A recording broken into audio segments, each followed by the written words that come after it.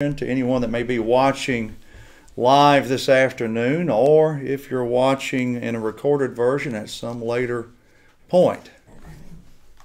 I've got it on. You see anything? All right, we got a green light from the tech department. We are ready to go. Well, I think anybody might agree that these are, somewhat challenging times that we're living in. Of course, I guess as you look back through history, people would always say, well, they're living in challenging times, right? But I think we'd also agree that sometimes are more challenging than others.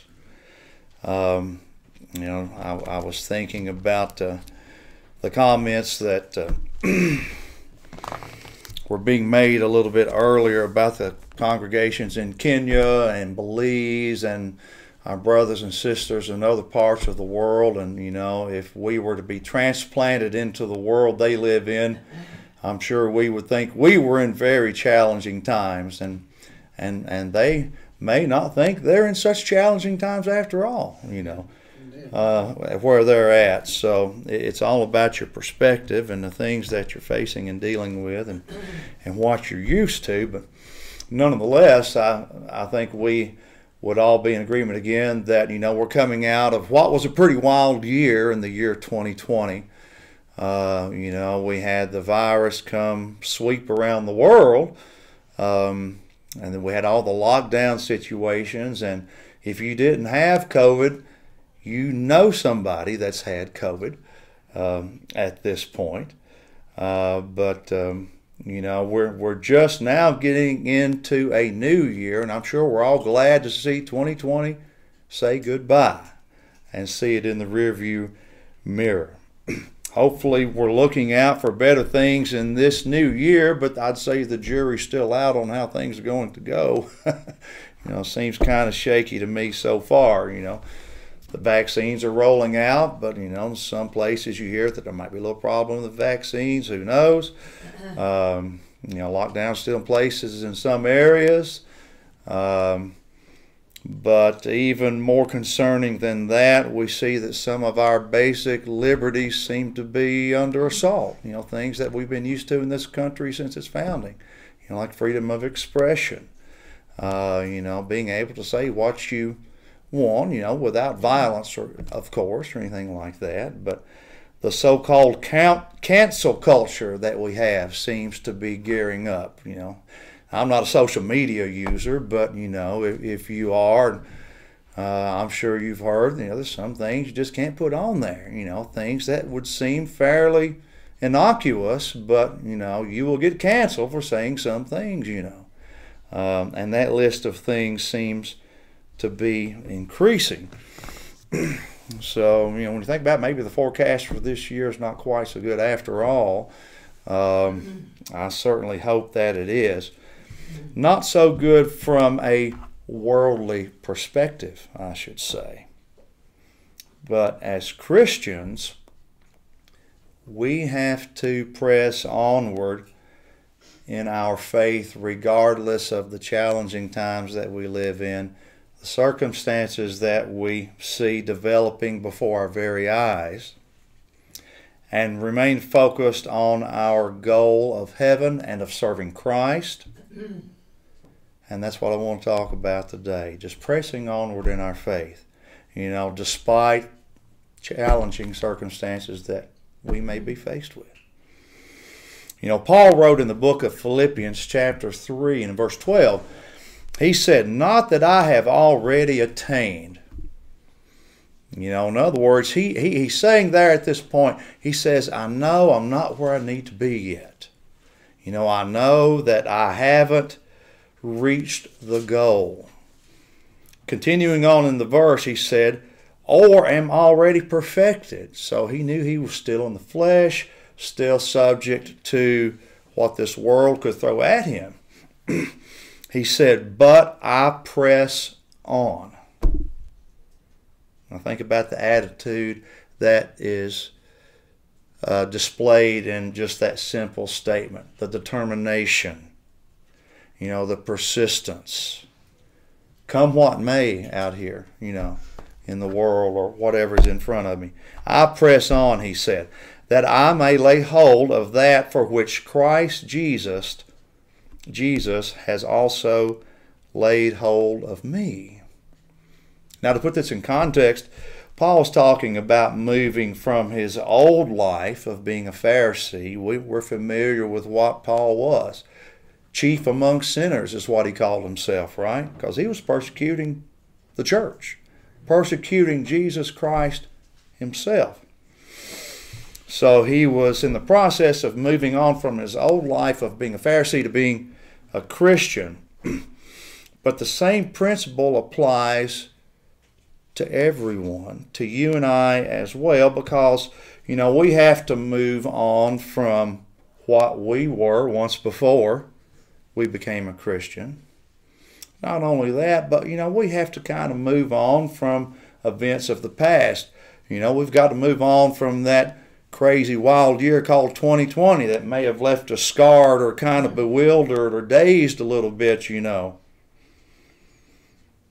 And who knows, maybe even worse events of 2021. We don't know what's coming before us. But whatever it is, we've got to take the attitude of Paul and press onward in our faith. And again, I want to continue on here a little bit with what Paul is saying in verse 13. He said, "Brethren, I don't count myself to have apprehended. But one thing I do," and notice what he says here, "forgetting those things which are behind, and reaching forward to those things which are ahead. I press toward the goal for the prize of the upward call of God in Christ Jesus." Now, Paul had a lot of things in his past, right? We all know that. Prior to becoming a Christian, a lot of things he wasn't too proud of. I think we could all say that if we want to be honest with ourselves. We all have things in our past we weren't too proud of. Things that we wouldn't want to talk about, right? Now, Paul could have given in to the human tendency that we have to dwell on those things, to kind of let it be like a ball and chain that he's going to drag around, and slow him down. But, if he did that, is that going to serve him very well as he continues to move forward to fight the good fight of faith? No. Well, same principle applies to us. It doesn't do us any good to dwell on those things, hang on to those things that may be way back in the past that, that we certainly want to bring up. So we don't need to beat up ourselves over things from a sinful past, and just like Paul recognized that he didn't need to do that either. Let those things go. And it also doesn't serve us much to look back at recent things that we may have experienced, say, in the year 2020, because that was kind of a painful year for everybody. Because we know that we can't change the past. We know we can't go back and change those events. Nobody's invented a time machine yet that I know of that we can step into, and go back and correct all those little bitty things. So we don't have control over that, but what do we have control over? How we will choose to look at today and the days that are to come, right? In spite of the circumstances that we may find ourselves in.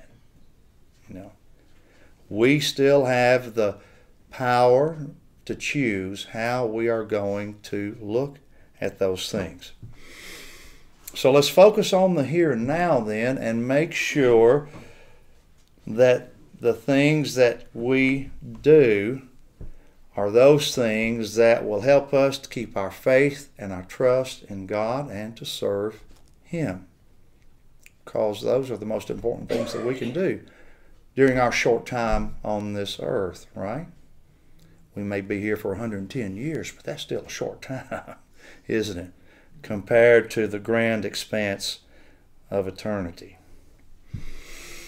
So this new year's relatively still young. We're still in March. We're just kind of getting warmed up here in 2021.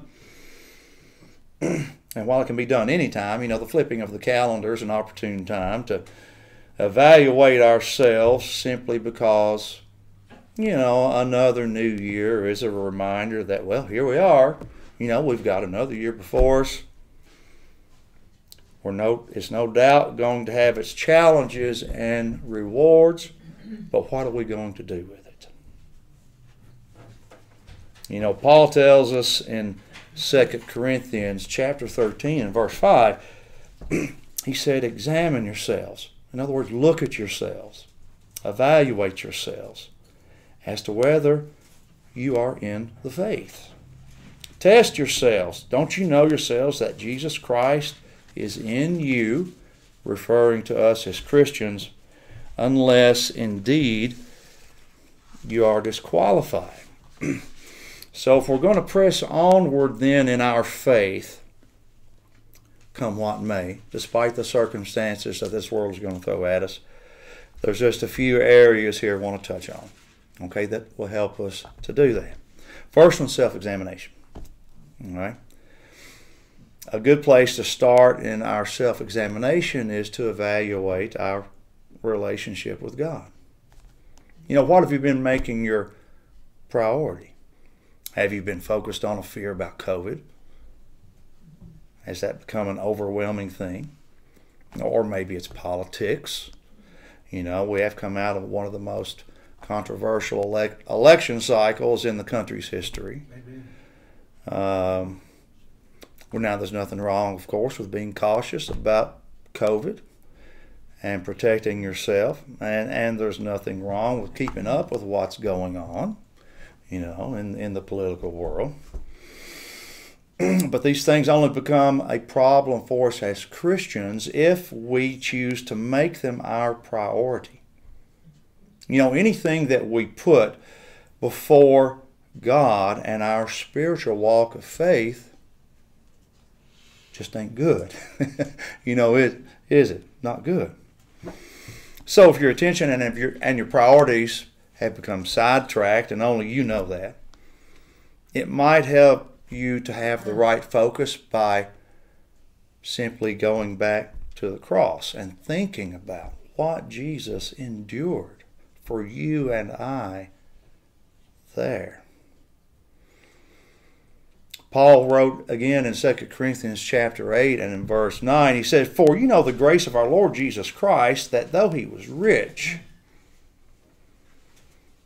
yet for your sakes he became poor, that you through his poverty might become rich. What does he mean there when he says that Jesus was rich, but he became poor? Well, he's the creator of everything, right? We're his creation. And this physical world, this universe that we exist in, all his. We can't claim it for ourselves. He decided for a moment in time to give all that up, clothe himself in flesh, and allow his own creation to treat him in such a terrible way.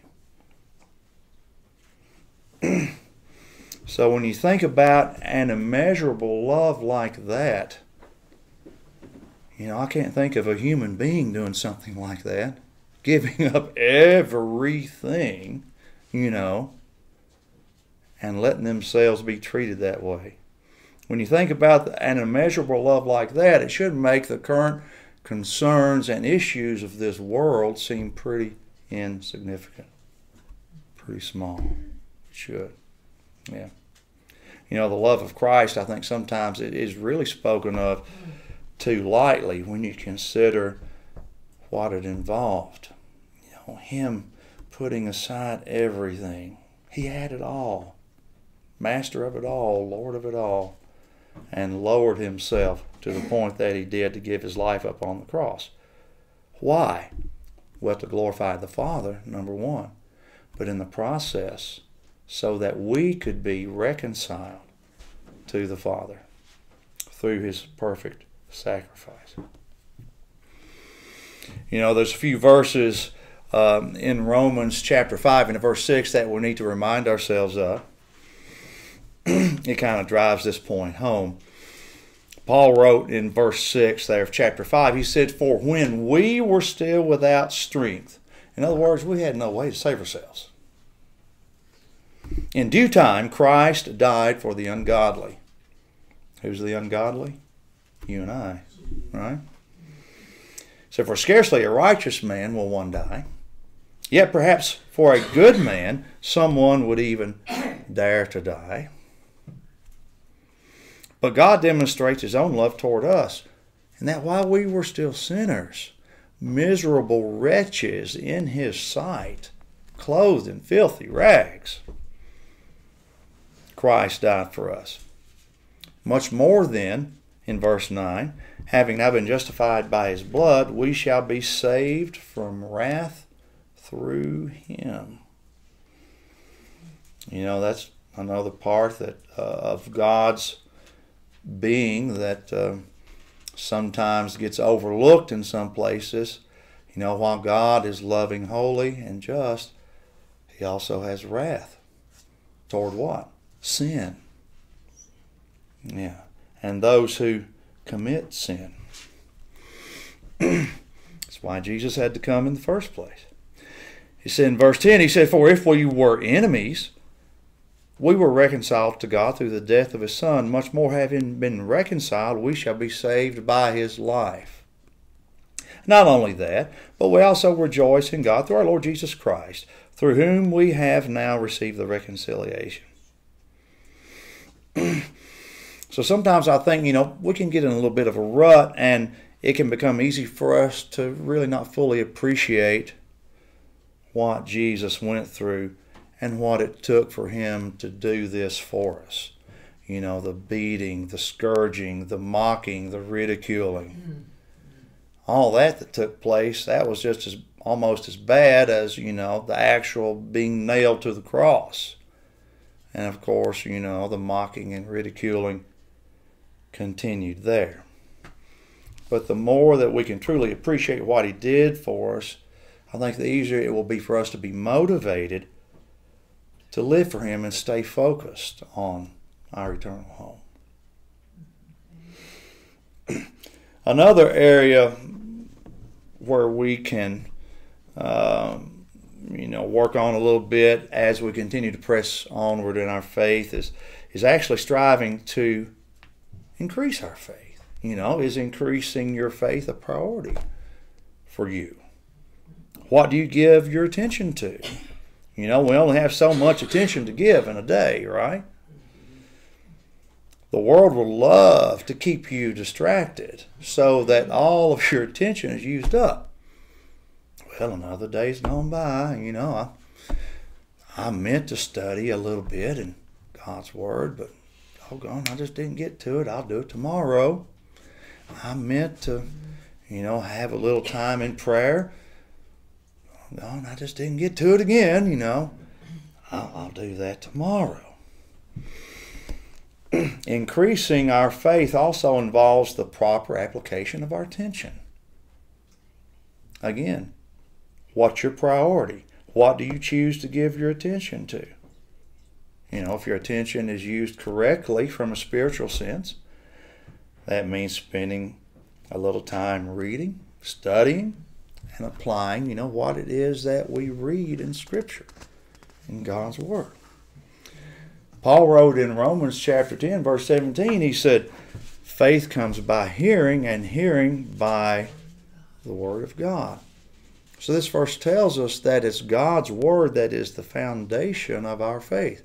If you are striving to increase your faith, then where are you going to go? To God's Word, to the foundation.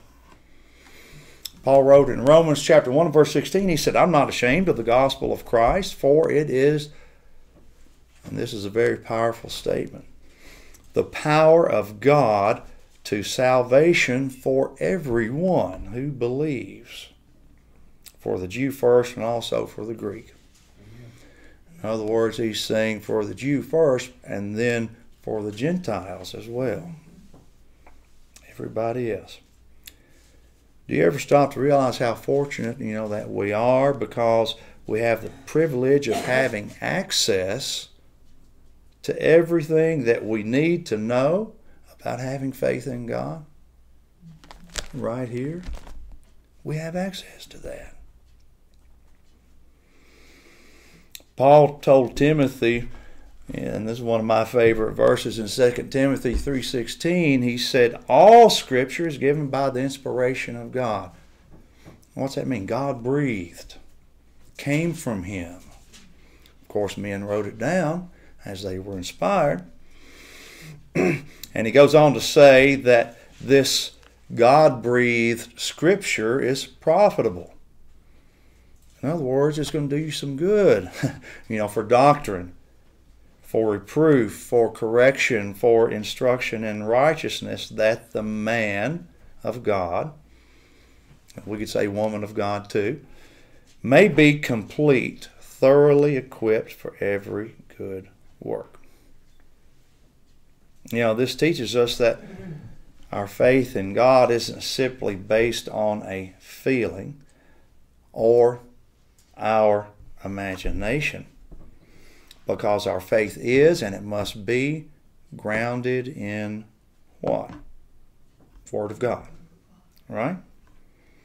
Our feelings can be deceptive. I think we've all been around long enough to realize that, haven't we? There are those that will say, well, I feel like I'm okay with God. Well, all right, does God's Word back up your feeling that you have? That's the question. A faith based on our feeling that God is pleased with us isn't the faith that He intends for us to have if it's not based on His Word. Okay, it's got to be based on His Word. I think Jesus made that pretty clear to us in Matthew chapter 7 and verse 21. Very famous passage here, I think, that we're all familiar with. Not everyone who says to me, Lord, Lord, shall enter the kingdom of heaven, but he who does the will of my Father in heaven. Many that day are going to say, Lord, Lord, haven't we prophesied in your name, and we've cast out demons in your name, and we've done many wonders in your name? And then I will declare to them, I never knew you. Depart from me, you who practice lawlessness. As Paul says in Ephesians chapter 4 and verse 5, he says there's only one faith that's pleasing to God, and that's an obedient faith. Yeah. What does an obedient faith mean? Well, that is a faith backed up by your actions, right? What you do. Jesus just told us if we give Him lip service and lip service only, He ain't going to know us, is He? Yeah. The writer of Hebrews said in chapter 11 verse 6, he said, but without faith, and again we're talking obedient faith, not just belief, but obedient faith, it is impossible to please Him. For he who comes to God must believe that He is, and that He is a rewarder of those who diligently seek Him. What's the action word in the last part of that sentence? Seek Him, right? Notice he said here, He only rewards those who diligently seek Him. And as you read this entire chapter in Hebrews, it'll give you example after example of those who had an obedient faith. In other words, they were taking action. It's more than just lip service. They were following God's Word. Same still true for us today. When we allow our lives to be shaped by God's beautiful Word, then we're going to have that kind of faith that we need to have, an obedient faith, one that seeks Him. And that's going to help us press on in our goal toward heaven. Another area that we can look at and work on is becoming a better servant for the Lord. And this is another component of pressing onward. I think we could all say we could always work on being a better servant for the Lord. But we need to recognize first that it's easy to let the circumstances of life kind of put a damper on our spiritual fire. Sometimes it can throw like a wet blanket on there, if we're not careful. But if we allow life to knock us around, and it's going to try, we know that, before we know it, our fire is going to go out, and our love for serving God could grow cold if we're not diligent. That's what Satan's hoping for. Yeah, he's just rubbing his hands together. Yeah, I'm going to throw something else at him. Let's see what they do with that.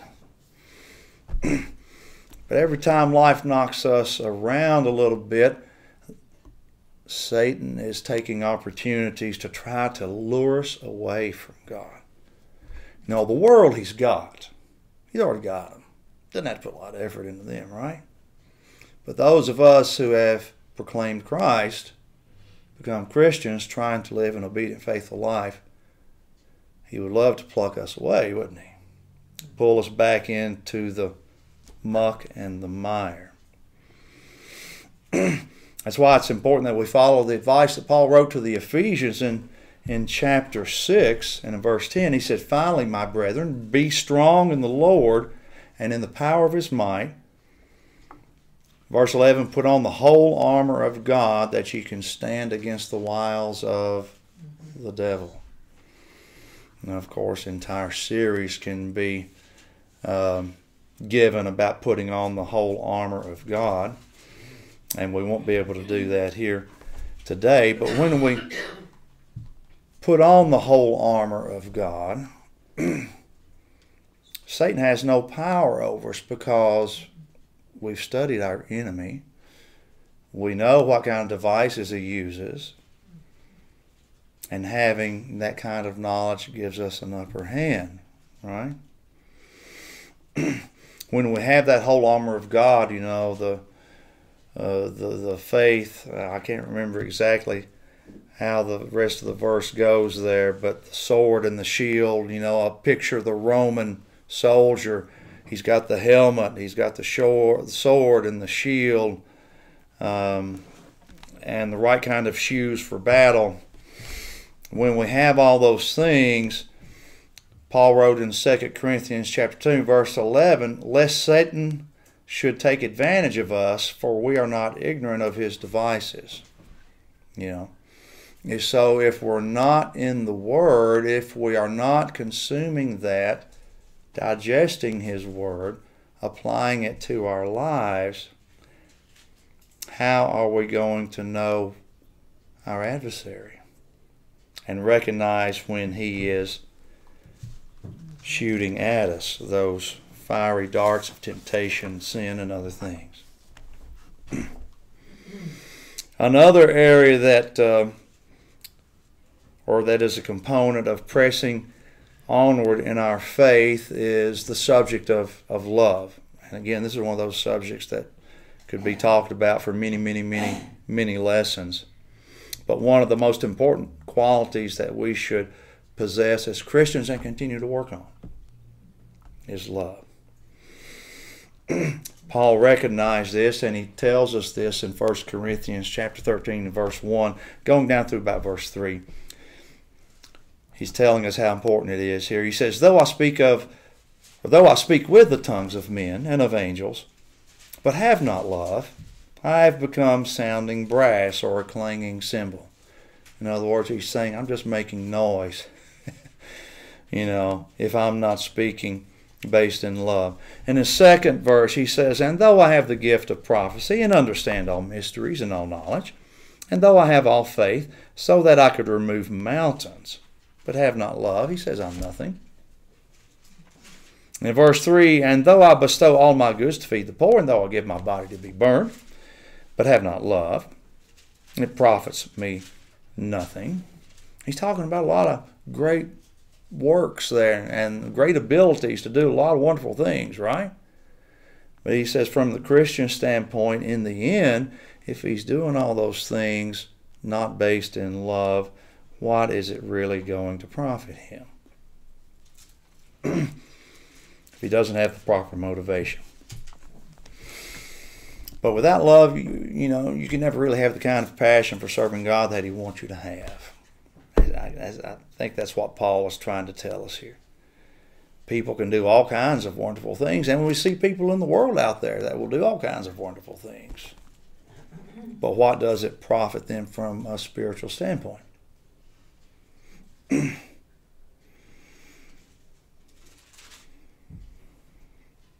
Another aspect of serving God and having that based in love is, and the question to ask yourself, I suppose, would be, do we serve God just on the first day of the week when we assemble?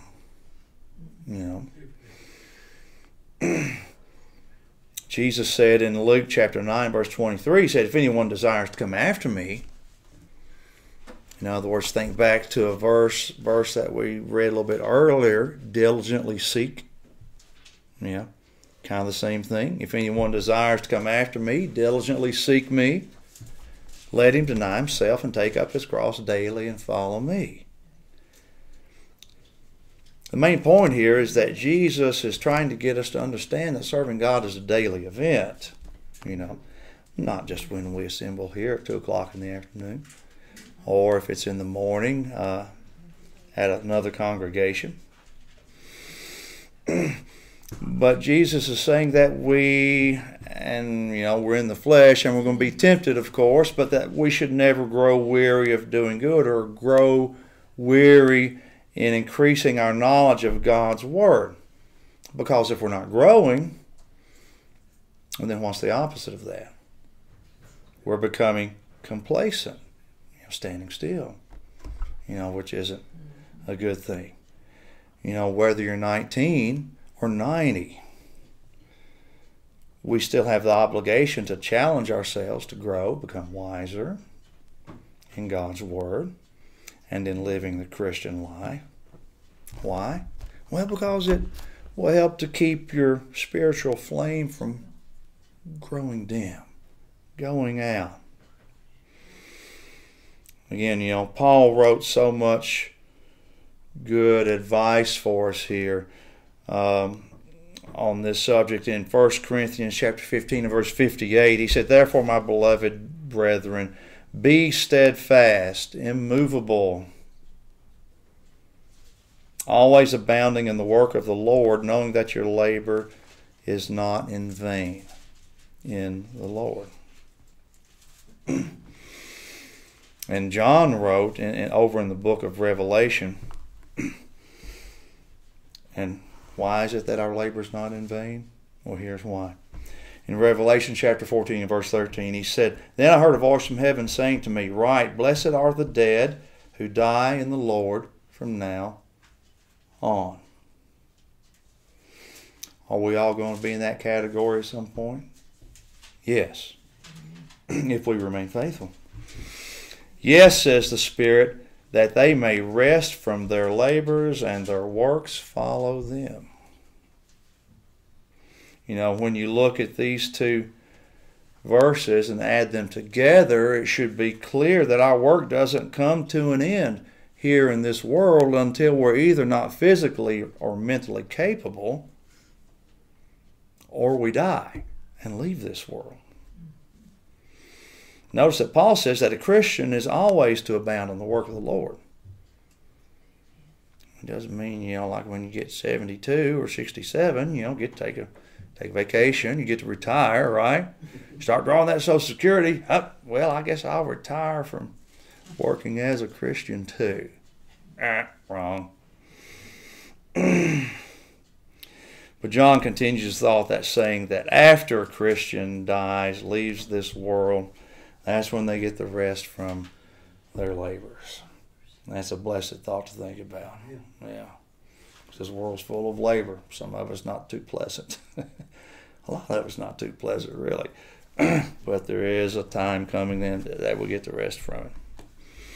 Another component of pressing onward in our faith is, enduring hardships. Okay. In Matthew chapter 10, we see Jesus here that he was getting ready to send out his disciples on this small mission. And he was giving them a warning about what was going to happen to them. So in other words, he is trying to mentally prepare them. Get your heads wrapped around this, in other words. In Matthew chapter 10, verse 22, here's where he really kind of dropped the hammer on them. I'm sure it was a lot for them to digest at the moment. But Jesus told them, he said, now look, you're all going to be hated for my name's sake. But he who endures to the end will be saved. And I can kind of imagine the shock on their faces, when Jesus told them that.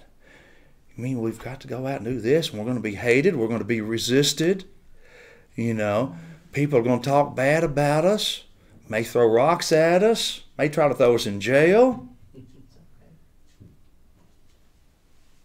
Jesus said, but those who endure to the end will be saved. Well, are we any better than those apostles and disciples that Jesus was sending out? No.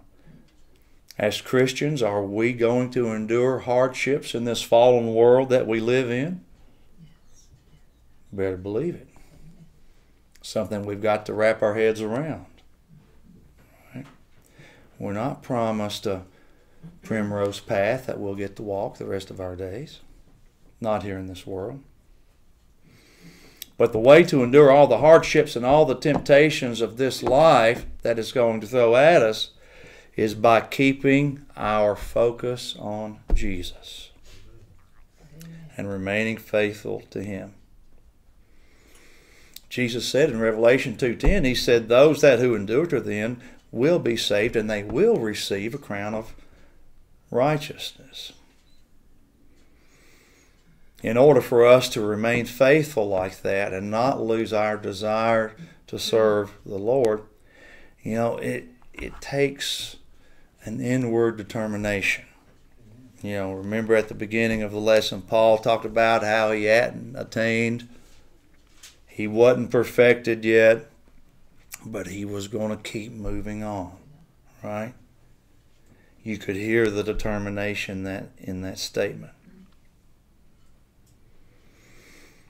So if you don't ever convince yourself of how important it is, to love God with all your heart and your mind and your soul,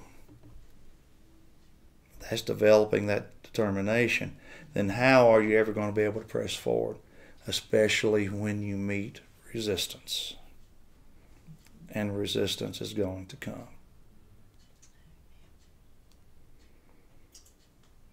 And besides, if we're not living for Jesus, then how is anybody else going to be able to see Christ in us?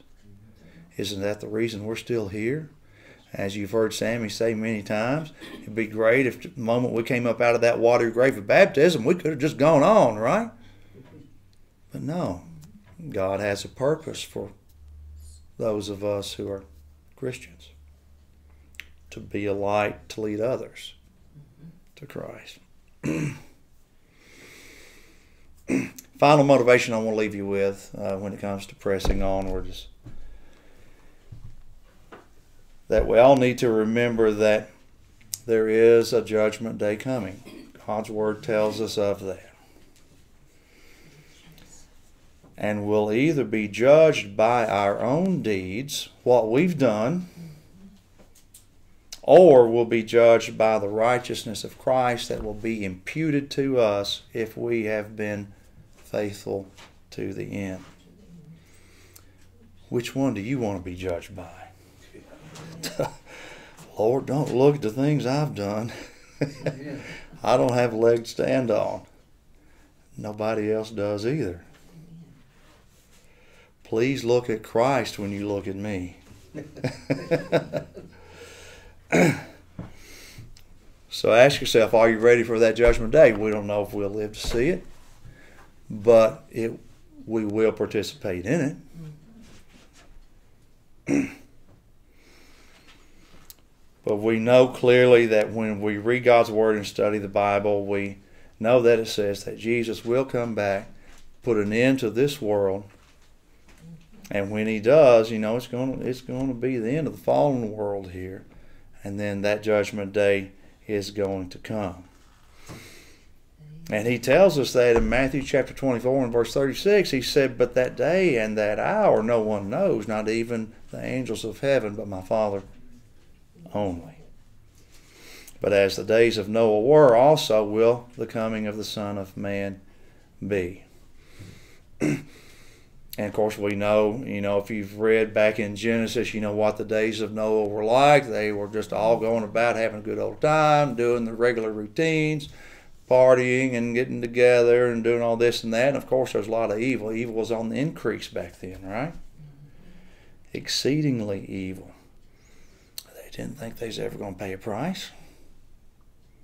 And so, the scripture says here, or Jesus said, in verse 38, "For as in the days before the flood, they were eating and drinking, marrying, giving in marriage, until that day that Noah entered the ark, and did not know until the flood came and took them all away." So it came as a complete surprise to those who weren't prepared. Yeah, to those who weren't ready. Jesus said, "So also will the coming of the Son of Man be." Skipping down to verse 44 in this chapter 24. Here's the meat of the matter. "Therefore you also be ready, for the Son of Man is coming at an hour you do not expect." Yeah. I like how Peter puts it in 2 Peter chapter 3 and in verse 9. He said, "The Lord isn't slack concerning His promise, as some would count slackness." A lot of us think, why hadn't the Lord put an end to all this foolishness and craziness already? Well, because He has a patience and a long suffering that we can't understand as humans in the flesh. He wants everybody to come to repentance that's going to. But it says He's long-suffering toward us, not willing that any should perish, that all should come to repentance. And Peter backs up what Jesus was saying in Matthew chapter 24 here in verse 10. He says, "But the day of the Lord will come as a thief in the night, in which the heavens will pass away with a great noise, the elements will melt with a fervent heat, both the earth and the works that are in it will be burned up." So everything we see around here is temporary. Yeah. A lot of people don't realize that. They put their faith in these things that we have. Yeah. In verse 11, Peter said, "Therefore, since all these things will be dissolved," in other words, when you finally realize, when you get it through your thick head that all this stuff's temporary, then what manner of persons ought you to be with that knowledge? In holy conduct and godliness, looking for and hastening for the coming of the day of God, because of which the heavens will be dissolved, being on fire, and the elements will melt with a fervent heat. Nevertheless, we, those who are Christians living an obedient faith, according to His promise, look for new heavens and a new earth in which righteousness dwells. Therefore, beloved, looking forward to these things, be diligent. There's that word diligent again. Action, determined, persistent. Be diligent to be found by Him in peace, without spot and blameless. So Jesus could come today, this afternoon, or it could be 1,000 years from now. But what's important here, according to these verses that we've just looked at, is that we live our lives in such a way that we're always ready for His return, or to go to Him when we lay these physical bodies down. We don't know which will come first. So if you're living your life in a way that you're prepared for that judgment day or to go to Him, what a glorious day that will be. But if not, It will be the first day of eternity spent in torment and separation from God, suffering His wrath, which is part of His nature, because He hates sin. So each new day that we see then gives us the opportunity to change our ways where they need to be changed, gives us the opportunity to recommit ourselves to following Jesus and His Word. And when we use God's Word as our guide, it's our foundation. Remember, we read that verse earlier. And we live by it. There isn't going to be any surprises for us as Christians when that glorious day comes. Because we'll be judged on what? Not our own deeds. Last thing we want, right? We'll be judged on the righteousness of Christ, clothed in His righteousness. For those that are found outside the body of Christ at that time, Jesus said in John chapter 12, verse 48, said, "He who rejects me and does not receive my words has that which judges him. The word that I have spoken will judge him in the last day." In other words, they'll take God's word, take their deeds, compare them, see how it matches up. When we talk about falling short, ooh, scary thought. Scary thought. So as the old saying goes, heaven is a prepared place for a prepared people. You ever heard that? So I hope the words that I've brought out today can be of some help to us all as we continue to press onward toward our heavenly home. Well, I appreciate your attendance here today and your attention, and if anyone would like prayers of the church for anything, just make those needs known as we stand and sing the song. It's